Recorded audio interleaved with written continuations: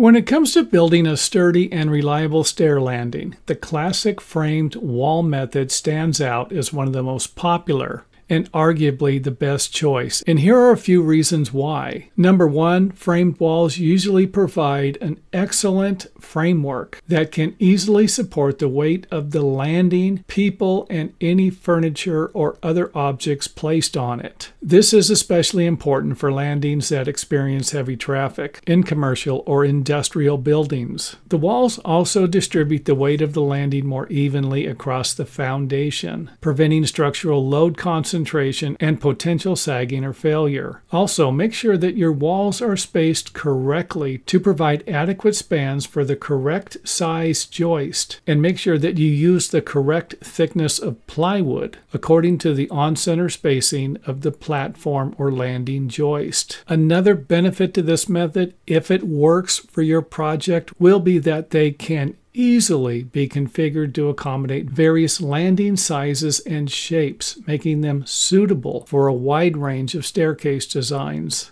And next up, let's go ahead and take a look at a couple of different framing methods that can be used to frame a stair landing that will have a wall underneath it like this one and attached to either one wall or to a corner wall. And this is probably going to be the most common, and that will be where you have a rim joist and you're going to nail into the joist. And if you're using 1.5" construction standard lumber like we're using 2x6 here in the video, then you can probably get away with using 16D nails. And those nails will be used for everything except for the joist hangers most of the time. And in our next example, we are going to have two walls that form a corner, and in this situation the landing will be built basically the same, except you're going to be able to nail this joist to the wall framing, and you will even be able to attach the end of the joist here by using a angled nailing pattern like this one, where the angled nail can go through the joist and then through the other joist and then into the wall framing stud. And of course, if you are using a nailing gun, that's going to be quite easy to do.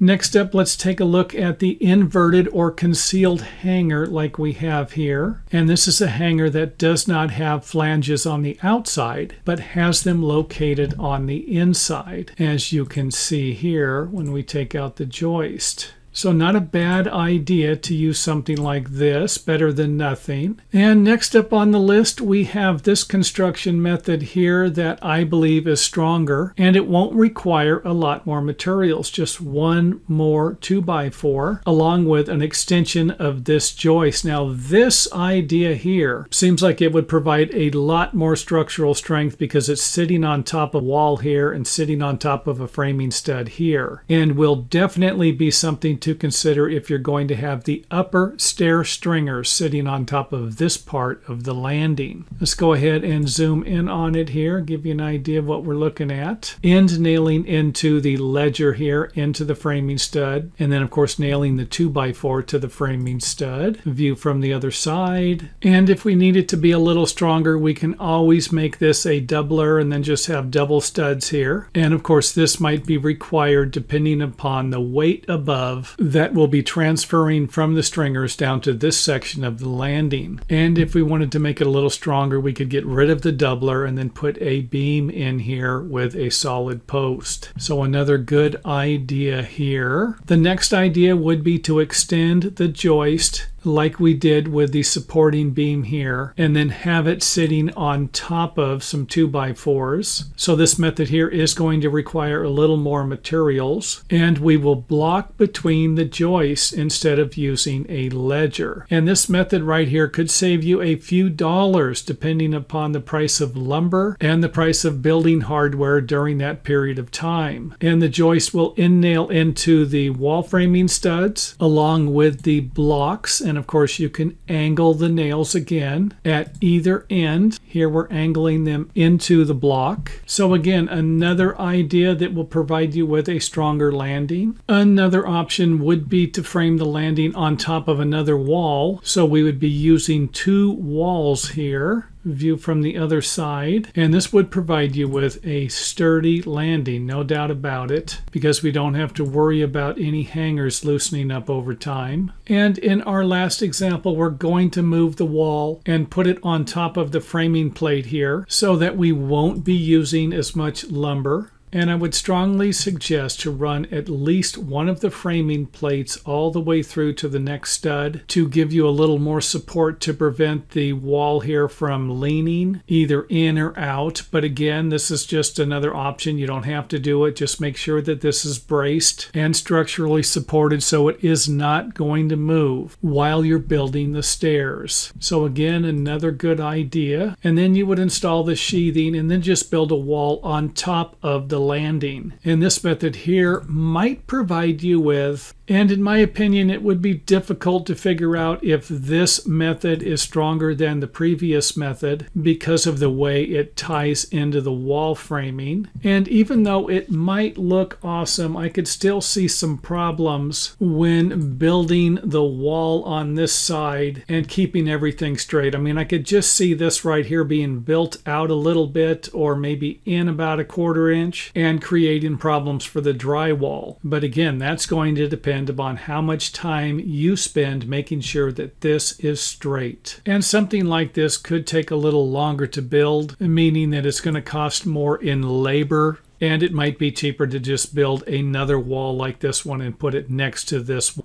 And thanks for watching. If you enjoyed the video, let us know by hitting the thumbs up button or letting us know in the comment area.